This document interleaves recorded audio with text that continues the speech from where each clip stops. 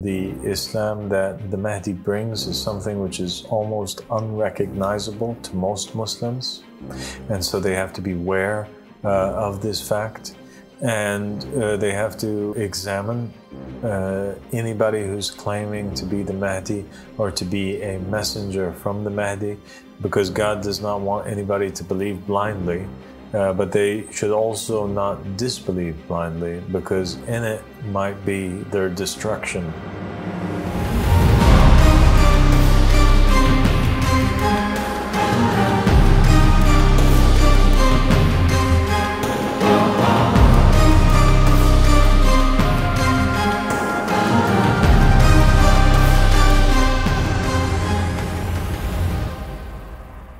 Assalamu alaikum wa rahmatullahi wa barakatuh, my dear brother, Dr. Irfan. Wa alaikum assalam Aba Al-Sadiq. How are you today? I'm good, alhamdulillah. It's good to have you here. Thank you for having me again. So, today we're going to talk about an interesting topic, and it's an important one. And we're going to talk about Imam Al-Mahdi alayhi salam. What is Imam Al-Mahdi?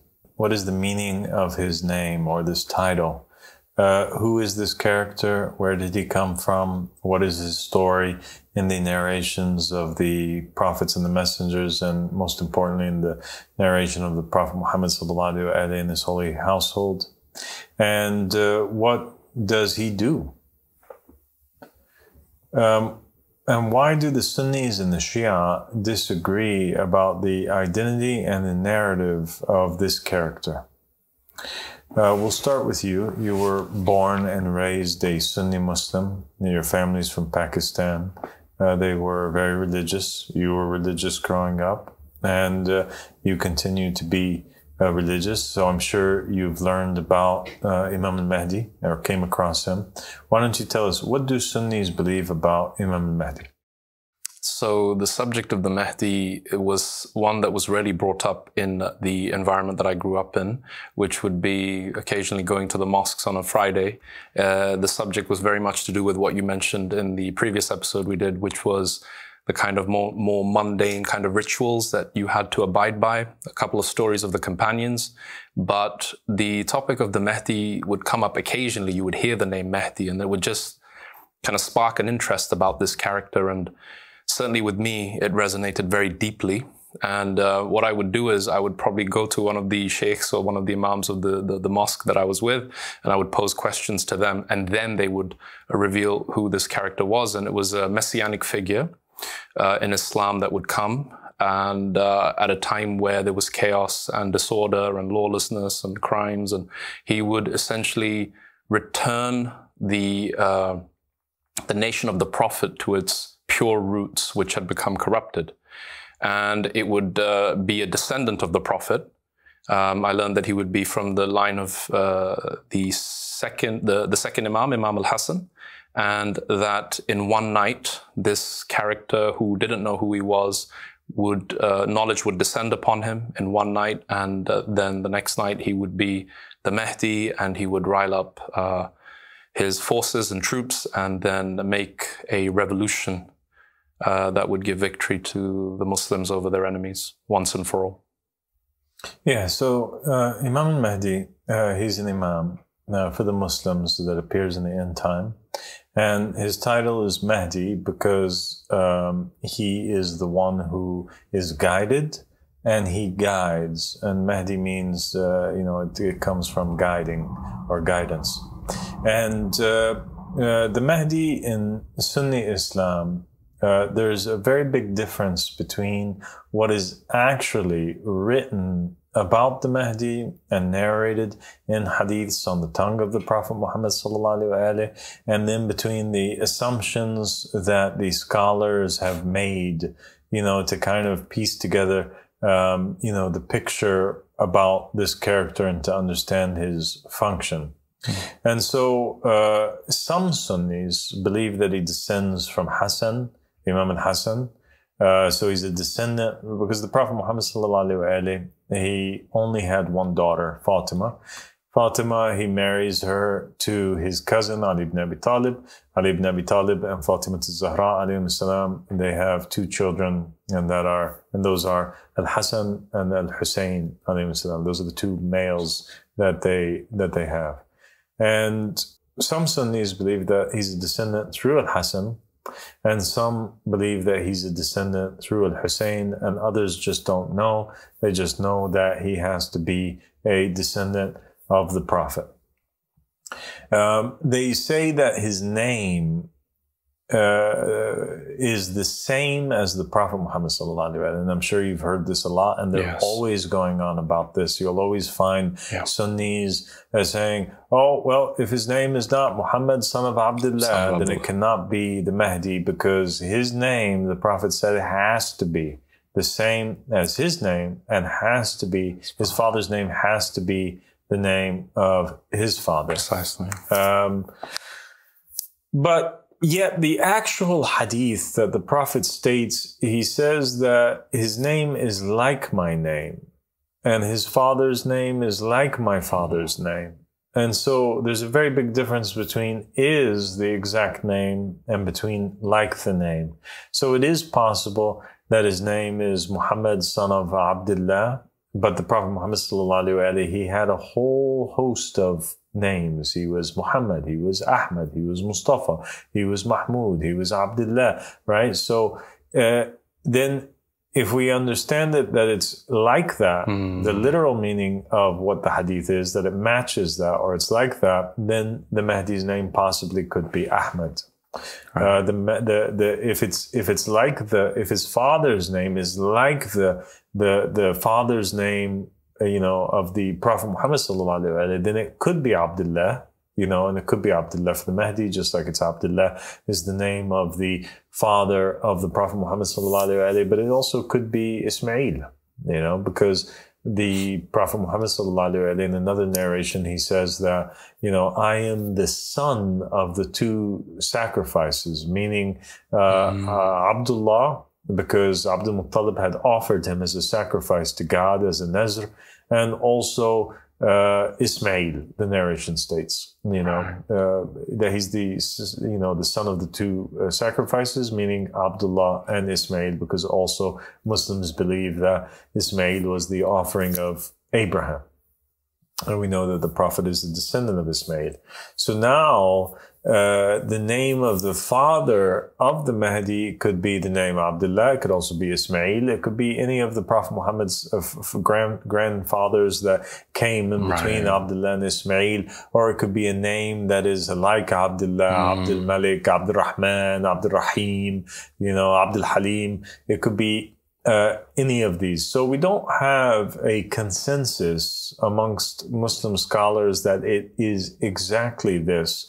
But what you do have is you have a lot of fear-mongering scholars that always want to, jump at the attempt to belie anybody who claims to be a Mahdi throughout history. And so they always kind of point this out and stick to it as a point where they're saying, oh, well, that guy's claiming to be the Mahdi. He can't be because his father's name is not Abdullah, or he's not named Muhammad son of Abdullah. Right. So they limit it. They kind of eliminate listening to any da'wah unless it matches word for word their expectations that they have in their minds. Without paying attention to the hadith that you mentioned where it says like very clearly. Exactly. It says like, or matches, or similar to. It doesn't say that it is exact. Right. And we can also place even at this point the hadith on the screen so that people could see the exact wording in Arabic that it uses and how it actually translates over. It was narrated by Abu Dawood and Al-Tirmidhi from Abdullah ibn Mas'ud, who reported that the Prophet, peace be upon him, said, "If there was only one day left of this world, Allah would prolong that day until He sends forth a man from me or from my family, whose name will be similar to my name, and his father's name similar to my father's name. He will fill the earth with justice and equity, just as it was filled with oppression and injustice." So the Mahdi, he comes, and the Sunnis, they always also state that anybody who claims to be the Mahdi is not the Mahdi. And this is also a fallacy. And the reason why it is a fallacy and it's not valid, because it doesn't actually go back to any narration. Like there's no narration that states that the Mahdi doesn't know who he is. But rather, these are the conclusions and the conjecture of these scholars. And they're basing it off of a couple narrations. One narration states that God fixes him in a night. God fixes his matter in a night. And so they say, okay, well then the Mahdi, one night he doesn't know that he is the Mahdi, and the next day he does know that he's the Mahdi. God gives him a dream or something, or, reveals to him in some way, shape, or form, just makes him know that he's the Mahdi. So it's like an overnight thing before he doesn't know. But also, other scholars say, no, fixing his matter in the night means that he was a normal human being. He had sins. He lived a normal life, and maybe he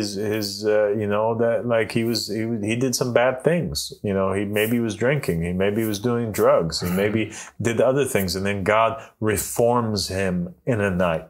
Right. Immediately, he gives his heart to God in one night, and that's what it means by God fixes his matter. Another interpretation that they have is that no, what it means is that like things are just not going well for him. He doesn't have the support or what he needs to emerge and fulfill his duty as a Mahdi, but overnight these abilities are given to him. So maybe he wins the lottery or something, or he just gets a big supporter that somebody of great power or authority backs him just in the same way that, the Pharaoh of Egypt backed Joseph, right? Overnight. So then it becomes like an opening for him. Right.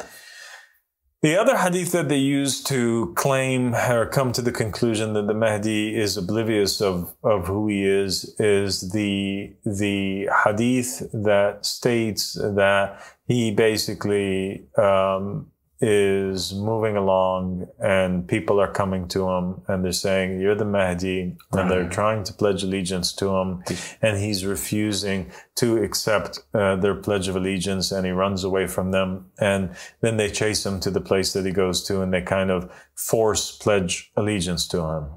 And so they say, okay, well, why is it that the Mahdi would reject their pledge of allegiance, unless he didn't know who he was, and so then, but the problem with that is that it wouldn't really make him much of an imam, would it? Because here, in his followers are more knowledgeable than he is, and they have more divine insight than he does for the recognizing who the caliph is and the imam of the time is, when he himself doesn't even know that he's the imam of the time. So what would be the purpose then, if they're more knowledgeable than he is, that they follow him? Right. Because obviously they understand God's will better than the imam himself does. But self-contradictory then. It is self-contradictory.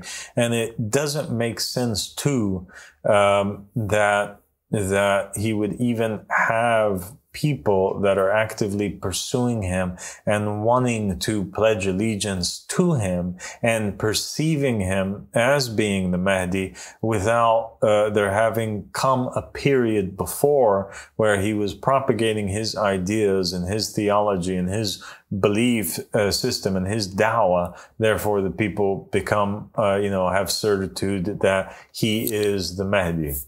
And also this idea that they recognize him and they come and they pledge allegiance to him would be against the sunnah of the Prophet Muhammad sallallahu alaihi wasallam and all of the prophets and the messengers, because there was no prophet or messenger from the time of Adam, or divinely appointed imam or hujjah from the time of Adam all the way until the Mahdi, that ever just appeared amongst the people in creation, just recognize who they are, and they willingly, want to go and pledge allegiance to him and support him. But rather we find that, it's God who has to command the angels whom are kind of objecting to the creation of Adam altogether. And God has to tell them, I know more than what you know. I know better than what you know, or I know that which you do not know. And so they, in obedience, after the Mahdi, the Adam being identified to them as a caliph of God, then they prostrate. And the same thing happens with all of the prophets and the messengers. They either are identified, like John the Baptist, baptizing Jesus, or a messenger identifying, like Moses identifying Aaron to the public, or like in the case of Rasulullah Muhammad sallallahu alaihi wasallam, which the Mahdi is supposed to be upon, the same way as the Prophet Muhammad sallallahu alaihi wasallam, the Prophet appears, he recognizes himself first, because he has this divine experience where Gabriel, tells him to read and begins to give him the revelation. And it is the Prophet Muhammad sallallahu alaihi wasallam who begins to propagate the message for 13 years amongst the people in secret. And so they hear about his dawah, and then they pledge allegiance to him. And then he builds a strong base of support that's enough that he goes out in his first battle against the disbelievers. So if we assume that the Mahdi is going to come in the same way as Rasulullah sallallahu alaihi wasallam, then he has to know who he is, and he has to, have had a period where he's giving dawah to the people first. He may not have been born, and he probably wasn't. And it would make sense that there was a time period where he didn't know that he was the Mahdi, because the Prophet Muhammad sallallahu alaihi wasallam himself, and he's the best of all creation, was not born knowing who he was. It took him 40 years, right? So the Mahdi too, it could take him, he might not have been born knowing who he was. He probably didn't. And he most certainly didn't propagate his dawah until a particular point. And the reason why he might have been escaping from those people is maybe he didn't know if they had his best interest in mind, or if they were true believers or not, or maybe they were coming to pledge allegiance to him in an inappropriate time, or in an inappropriate atmosphere or place where there's other people that are onlooking that could have caused them harm. Yes. And the idea that the Sunnis have, where they hold on so tight, many of them, to this idea that he comes from the lineage of Imam al-Hasan, this is also conjecture. It's just assumptions that are based on the fact that a lot of these scholars do not like the fact that Imam al-Hussein rebelled against the Umayyad Khalifa Yazid. And so they say, because Imam al-Hasan made peace with Muawiyah, he is more worthy of having the Mahdi come from his lineage. So this is also just a nonsense assumption that does not go back to narrations, authentic narrations from the Prophet Muhammad sallallahu alaihi wasallam and his household. And so the Mahdi in Sunni Islam, they pledge allegiance to him, and he moves forward, and he frees. Well, first, there's an incident where Jesus, the son of Mary, comes down upon him while he's with his congregation. So the Mahdi now had engaged in several wars, and he had been fighting against the non-believers. And then there comes news that the Antichrist has appeared. And so Jesus now reappears, and they say that it happens in Damascus in some narrations, where he descends from the clouds with each one of his arms hanging off of the backs of angels, and he's dripping water from his forehead and all this. And the Mahdi says, "Oh, Jesus, you just came down. Please lead us in prayer." Jesus says, "No, it's your time now. You be the one that leads the prayer." And Jesus prays behind Imam al-Mahdi, which also is, an indication that a lot of Sunnis don't pay attention to. But the fact that, the Mahdi is greater in Islamic theology than Jesus, the son of Mary, and he's higher than Jesus, the son of Mary, because you can't have somebody leading as the Imam in prayer a prophet unless he was higher than that prophet. That's an impossibility. Right. And it's really interesting to hear the Sunnis kind of explain that away in the different ways that they do,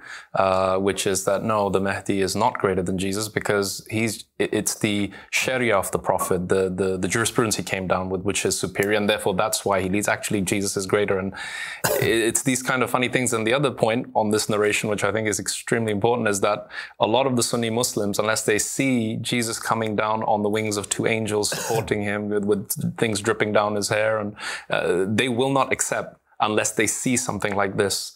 Yeah, and you have scholars that also said, like, they warn the people and they say, never pledge allegiance to the Mahdi until you see first the people, agreeing upon him and gathering upon him. Right.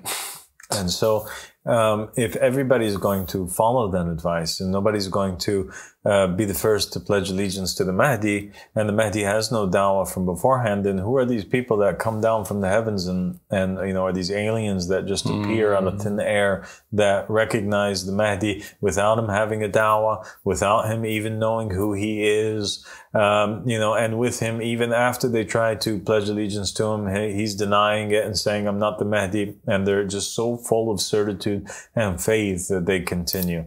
So, there's a big difference between what is actually said about the Mahdi and what the conclusions that the scholars make up in order that they prevent Muslims from searching for or recognizing the Mahdi.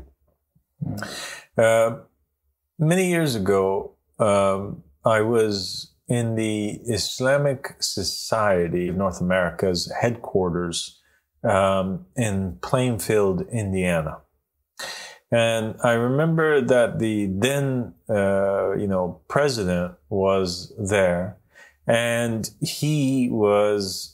there was a question that was posed to him by a Lebanese Shia woman, and it is the Islamic Society of North America is Sunni.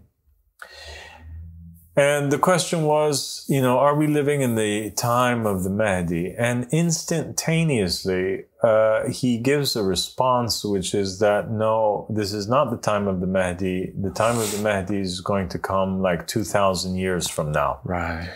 And so the audacity, the boldness, the lack of fear of Allah subhanahu wa ta'ala that these scholars have when they're answering questions that they have no knowledge, that they're basing it off of. The Prophet never indicated that he never stated the year. So for him to say that it's like 2,000 years in the future, how does he know that it's not, that he's not tomorrow? So the scholars, they lie, and they lie a lot regarding the topic of Imam Mahdi, because Imam Mahdi terrifies him. And if we continue to look down the narrations that have reached to the Muslims about the character of the Mahdi, maybe we'll discover together why it is the case. Yes, and I really hope, it's my sincere wish that those who are listening in on us can really understand that these scholars really are instruments for confusion. And they don't represent the hadith and the narrations, and it's all conjecture as far as they're concerned. Yes.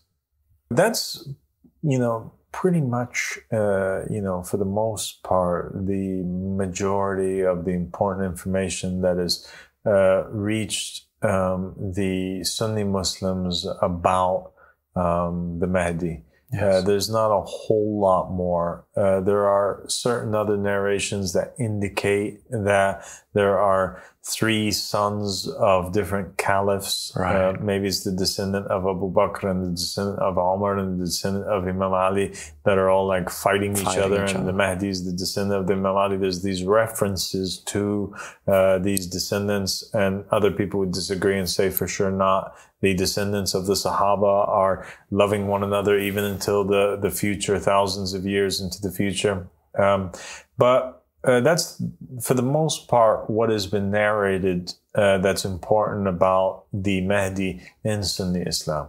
Yes.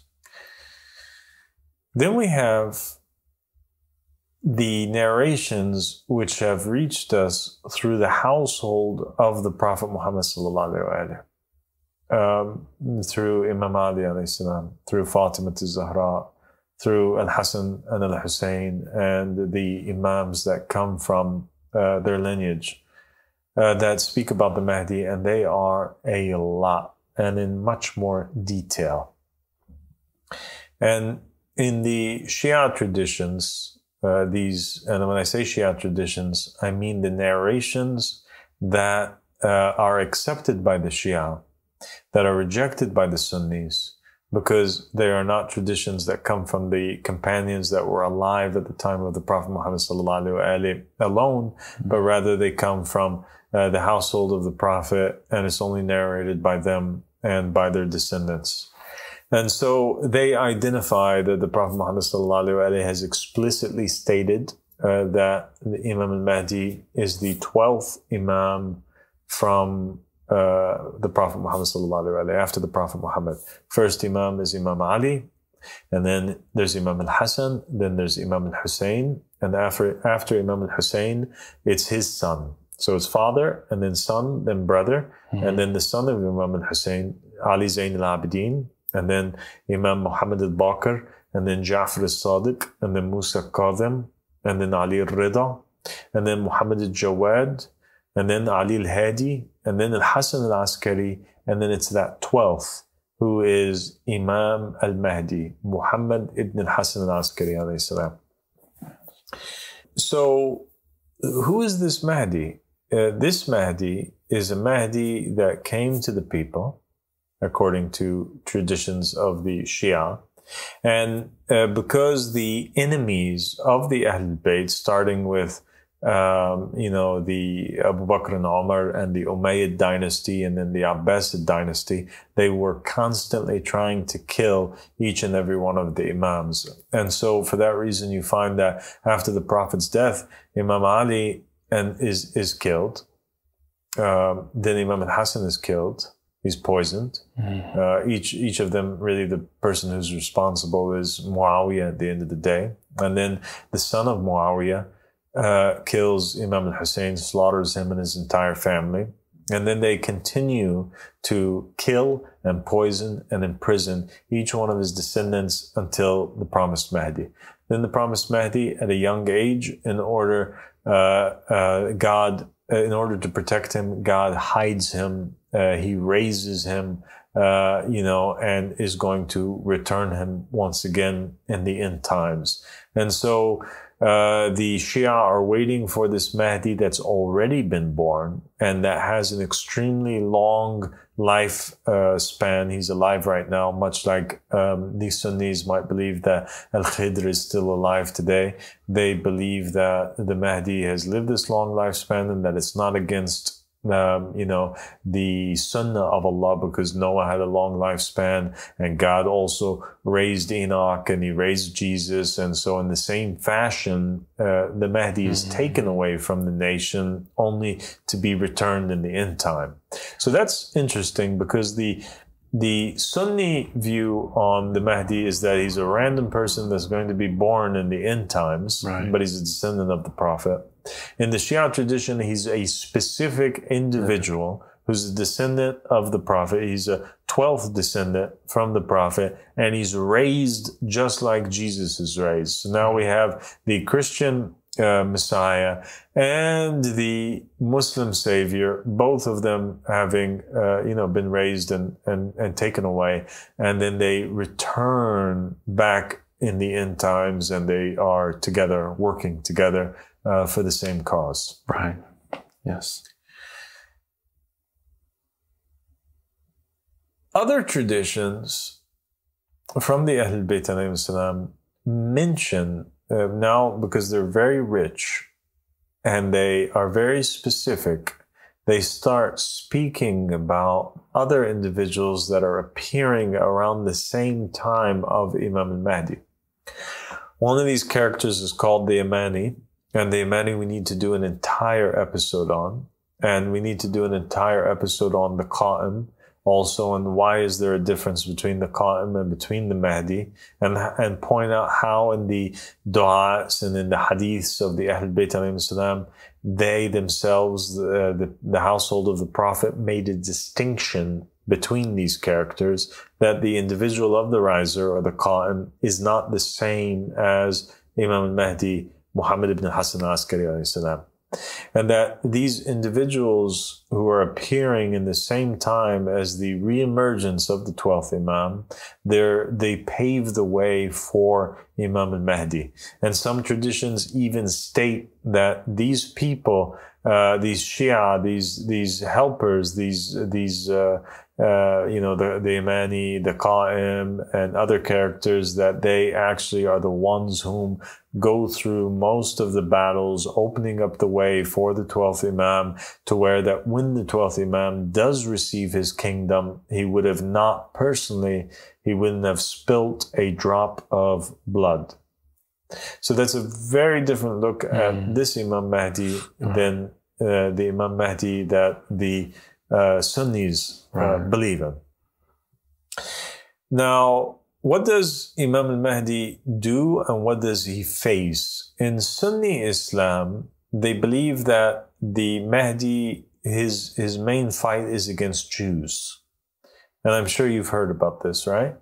Yes, certainly there is now that you mention it, there is this understanding that he will come with a force, and he will come from the east. Khorasan is mentioned as well.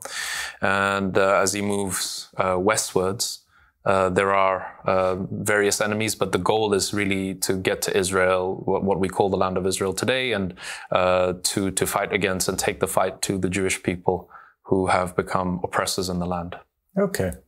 So in Sunni Islam, one of the main purposes, if not the main purpose, of the Mahdi is to kind of like unite the Islamic nations and free Palestine from the Jews. And the narrations are very specific that in his time, things are getting really bad between the West and between the Jews and the Muslims, and that it gets to a point where the people in the West, they kill or imprison or deport every single Muslim man, woman, or child. And a lot of the people that are watching what's happening in the world right now, they're seeing and they're recognizing that there is a parallel between what is taking place where in the West, in response to what is taking place in Palestine and between Palestine and Israel right now, and between and because of all these terror attacks that have happened, that there are individuals that are going out like this guy, Lanatullah alayh, that stabbed 26 times a Palestinian boy, or other incidents of violence that's taking place against Muslims, or the deportation of 3 people from France that were waving Palestinian flags, or going, this, and these new policies and laws that are coming into effect, that if you are pro-Palestinian, that you're going to lose your residency and be deported. So Muslims are looking at that and they're saying, this is a fulfillment of the words of the Prophet that he said in the time of the Mahdi, they're going to kill and deport and get rid of every single Muslim or Arab that's living in their land. And so the expectation that the Sunnis have, based on certain narrations, where in the time of the Mahdi and the return of Jesus, it is the Mahdi who frees Jerusalem. And as he's doing so, the Muslims chase down Jews, and to the point, and God's trying to take vengeance back on the Jews, to a point where even if there is a tree that a Jew is hiding behind, the tree calls out to the Muslim and he says, hey, I got a Jew behind me, come kill him. Or if a Jew's hiding behind a rock, the rock will say, hey, Muslims, come over here, there's a Jew behind me, come kill him. So it's like the earth is turning against the Jews, even according to the narrations. Right, exactly. And you hear about these fantastic things that you would read about in a fantasy novel, where the trees and the plants and everything is turning against the Jewish people, yes.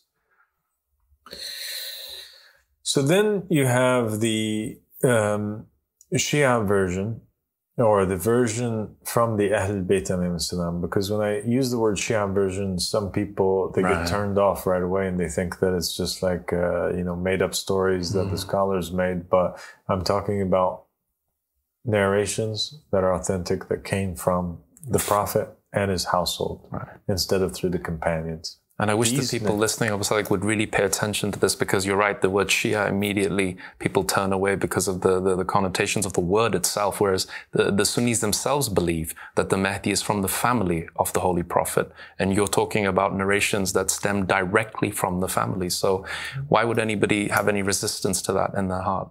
And Shia is a positive term. It just means like a strong supporter. And in the Quran it says, and from his Shia is Abraham.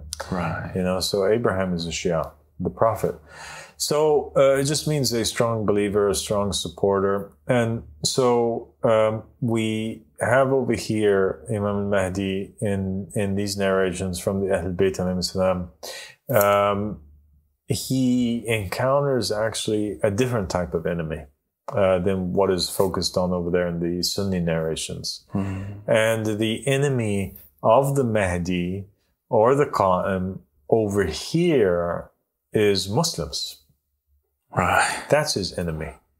And those are the first people, and those are his main concern. And it is those people, the Muslims, that the Mahdi of the Ahl Bayt alayhim salam takes vengeance against. And the narrations state that the reason why he takes vengeance against the Muslims is because of what they did over all these years by remaining silent and supporting the tyrants that were put into power, that slaughtered his family from the time of Karbala, even from the time of Amir al-Mu'mineen and the oppression of Fatima al-Zahra, all the way down. And so this Mahdi, he comes, and the hadiths say that he has no more clear enemy than the scholars of Islam. Yeah. And he has a rougher time, a harder time with establishing the message than the Prophet of Allah sallallahu alaihi wasallam had. So this confirms that the Mahdi does have a period where he's giving da'wah. And the Mahdi has a problem with the scholars, because the scholars are issuing fatwas against him. And he has a harder time, the narration state, than Rasulullah did, because it says that when the Prophet was sent forward, people were worshipping sticks and stones. But when the Mahdi is sent forward, everybody is interpreting the Quran. Everybody's a scholar now. And they're all telling him, shut up, you're a Dajjal. This is what it means. The Mahdi doesn't know that he's a Mahdi. And they're coming forward with all of these conclusions and interpretations of the Quran. They're saying that the Mahdi is not mentioned in the Quran altogether. And so he faces that problem, that objection from the Muslim people. It's also clear that from the narrations of the Ahl Bayt, that most of the Muslim nation is not Muslim. That they're all like apostates. They're not real believers in Allah subhanahu wa ta'ala, even if they claim it with their tongue. And the reason why is because if the Mahdi had only 10,313 real supporters, real believers on the planet, then he would have emerged already. And so when he does emerge, when he finally, after he gives his da'wah, he does emerge, it is only this group of people that are the true believers. And he has, in some traditions, weapons that are buried in the ground. And he leads his companions to a certain point, and he begins to tap on the ground with his leg. And his companions, they dig out this armor, and he tells his companions to wear it. And then he tells his companions to go forward and to slaughter everybody that's not wearing what they're wearing. Wow. And it says that he slaughters 16,000 jurisprudence in the area of Iraq. In Iraq, we know that it's primarily all Shia, and it also specifically states that it's in these areas of Najaf and Karbala where all of the Shia scholars are. And so the Mahdi's primary enemy, even though he's weighted by the Shia, his primary enemy, first and foremost, is the Muslims, and specifically the so-called Shia of the Ahl Bayt, those who are claiming to be Shia, but they're following the scholars, but they're not real Shia. And the hadiths from the Ahl Bayt say that the scholars of the end times are the worst scholars under the sky, and that from them came the fitna, and to them, it returns, and that it describes them as being traitors and filth, and it also, is very clear that the scholars of Islam will follow in the same footsteps as the rabbis did when they rejected and they condemned Jesus. They'll do the same with the Qaim. Nobody will accept him except very few true righteous working scholars. And they point out that the enemies of every single prophet and messenger and person appointed by God, first and foremost, was the scholars. And so the Mahdi over here, he begins his battles by cleaning up the Muslim world from all of the tyrannical filth and hypocrisy and scholars that are issuing fatwas and damaging Islam and stealing in the name of Islam. And then he goes over to Mecca. And the Sunnis believe that he appears in Mecca too, but in the traditions of the Ahl Bayt, he has a more important mission that he needs to do in Mecca.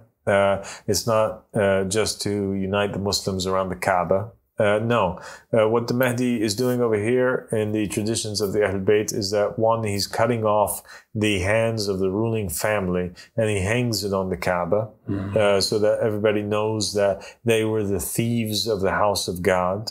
And he establishes against them, he implements against them this barbaric form of punishment, which is the cutting off the hands. Even though he doesn't do it with other people, he does it with them because they are the ones that had cut off so many hands before. And he's talking specifically about the family of Saud that live in Saudi Arabia. So he gives them a taste of their own punishment, and he rules each people by that which they believed in. So these Wahhabis, he deals with them in a Wahhabi way. And he rules the Muslims by the Muslim Sharia. He rules the Christians by the Christian Sharia. He rules the Jews by the Jewish Sharia. He doesn't force them to convert. And one of the things actually that he abolishes is the jizya, the tax that was imposed by the Prophet Muhammad on non-believers, that if you're a non-believer, you have to pay taxes to live in the Muslim land that's more than the normal citizen. The Mahdi says no more of this. If you want to be a Jew, you want to be a Christian, you can be a Christian or a Jew, and you can actually the Islamic Sharia is not even going to be what rules you. Your law that will make for your area where you're living in will be your own law, the law of the book, and he will judge them by that. That will be the system of rule for them. What do they claim they believe in? They believe in the rule that Jesus brought with. Okay, then they examine what the rule that Jesus brought with. What is the jurisprudence that Moses brought with? And those are the laws of the areas where the Jews and the Christians live in. And even if there's a Jewish or Christian person that's living in a Muslim area, he gets judged by his own book. And so the mission that he has to accomplish in the Kaaba, though, is that he also has to destroy the Kaaba. And that's one of the most controversial hadiths that is concerning the Mahdi, is that he is with his companions and they go forward. And he walks up to the Kaaba and he takes an axe and he begins to demolish the Kaaba. The moment that he does that, lightning and storms take place and winds are gushing and it's becoming a very scary scene. All of his companions think that the storm is happening as a result of him desecrating the Kaaba. And so everybody runs away from him, And then when they see him continuing to dismantle the Kaaba without being struck dead, all of them rush back to him. And it says that in those days, the one who reached the Mahdi the first, that's his rank, and the one that comes out. So how fast you went back to the Mahdi will determine your rank that you have with the Mahdi. And he demolishes also all of these masjids that are built, that cost millions of dollars, that have all of these riches and gold, and that were houses that were empty of worship, and he returns these houses of worship to its basic form, where they didn't even have a rooftop. It was just an open arena area where the Muslims could pray in, something that's simple, and forbid the investing of great money that could be given to the poor on that. The Mahdi also, he manages to, he's extremely wealthy, because, and money is coming to him extremely easily, especially after the beginnings of his rise. And the Mahdi is extremely just, and he gathers the people, and he would tell them, is this what you guys were shedding blood over? Is this what you guys were not talking to each other over? And he'll throw the money in the ground, and he'll allow people to take from the wealth that was kept and stolen from them as much as they need, or as much as they want. So he goes against all of the rich people in the system of government, and all these trader tyrants that are ruling the Islamic nation. He frees the wealth that they have hidden, and he redistributes it amongst the poor people. So really, the scholars are against this Mahdi, according to the traditions of the Ahl Bayt. So anybody who's waiting for the scholars to issue a fatwa that the Imam is here, the Prophet Muhammad and his family, Imam Ali, Fatima Zahra, they said, don't do that. It's a very bad idea to wait for the scholars, because actually it's the scholars that are his enemy. Remember the story of Jesus. Remember the story of Moses. Remember the story of the Abraham and the priests that were enemies of his, the idol worshippers. Same thing here. The scholars are idols that are being worshipped. They have to be broken. The Mahdi breaks them, eliminates them, just like Abraham busted the idols in the Kaaba, and just like Rasulullah sallallahu alaihi wasallam did. And they fight against him, just like the priests and the rabbis fought against Rasulullah. Yes, so it's like, I think some of your words will send shockwaves into the minds of those who are from a Sunni background, but yet at the same time they believe that there is a problem at the time of the Mahdi that needs to be corrected, specifically in relation to the religion of Islam. And who can deny that the thieves of the Kaaba, the family of the Saudi family, the ruling elites who charge extortionate amounts of money to poor people so they can spend their life savings in Hajj. And if they aren't the thieves of the Kaaba, I don't know who else could be. So yes, there's a lot to contemplate on. And yeah, the Mahdi, from the narrations of the Ahl Bayt, by the way, he does free Jerusalem too. He does free it. And he establishes justice and rules over it. He's not committing the type of massacre or Holocaust that's presented in the Sunni narrations. It states actually in many of the narrations that when he comes and he has with him the relics that the Israelites, they recognize. So he comes with the Ark of the Covenant. He comes with the staff of Moses, or the rod of Aaron, and he comes with the ring of Solomon. And with these relics comes great powers, and just the mere fact that he has the Ark of the Covenant, it states that when the Jews see this, they basically, many of them, and some narrations state most of them, they end up accepting the Mahdi and believing in him after that. Because, it's done. It's a done deal. They see that, he's the inheritor of the prophets and the messengers, and they know also from the Torah and from the books of the prophets and the messengers that the Ark of the Covenant would sometimes stop in front of the house of the person that was appointed by God, and they would recognize that and take that as a sign that the Ark of the Covenant's there in front of this house. So from that house is a great prophet, and so the Ark, having disappeared from them for 2,000 years, even more than that, and reappearing with this individual, this is like the miracle of miracles for them. So the Mahdi becomes a very loved figure, and he rules in stages, and there's certain narrations which talk about treaties that take place with certain countries, and then treaties are broken. And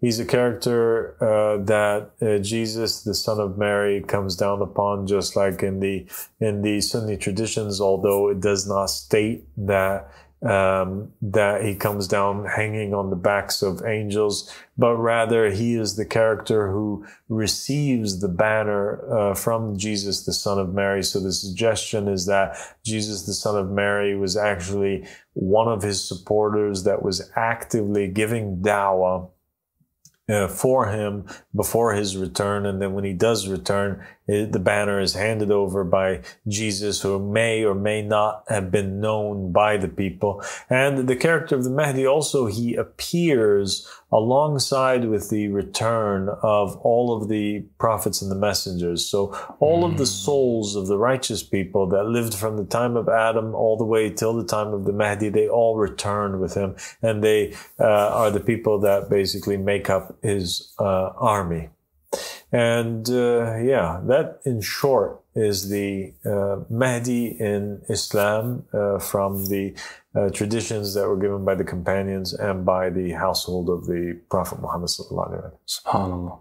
SubhanAllah. It's an amazing, there's a lot of food for thought there.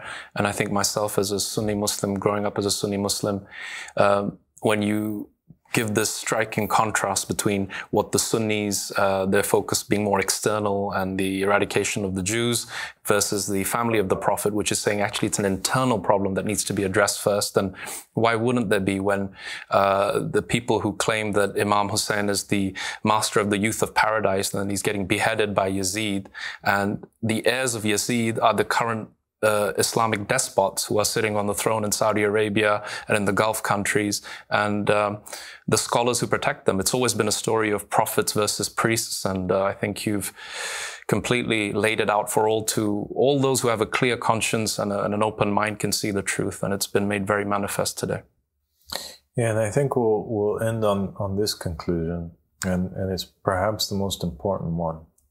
And that is that the narrations state that Islam started as something strange, and it will return as something strange, and that the Islam that the Mahdi brings is something which is almost unrecognizable to most Muslims.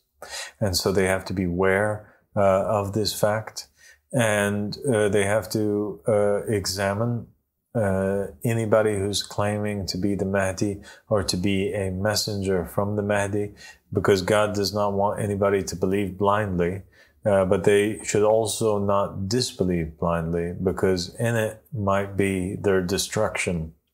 Because everything that we know about the Mahdi and that was given already by the Prophet and by his holy household indicates that the Mahdi is not the friend of any of the Muslim leaders, and he is not the friend of any of the scholars of Islam.